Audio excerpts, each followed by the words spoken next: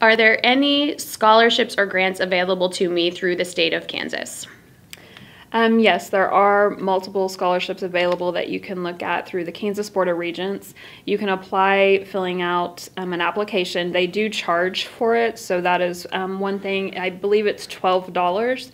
So it is one of the scholarship applications that we recommend you do pay for to fill it out.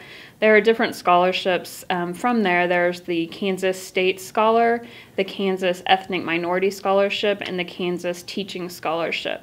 And so we do have students who have received those in the past from Newman, so they are ones that students coming to Newman can receive.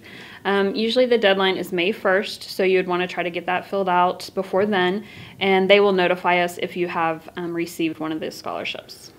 I also want to point out that in addition to scholarships available through the state of Kansas, Kansas does also provide some need-based financial aid funding for students who may qualify on the basis of financial need. So that's another great reason to file your FAFSA early in the process, preferably again by our priority deadline of March 1st, to make sure that if you're going to qualify for any of those dollars, they're still available to you at that time.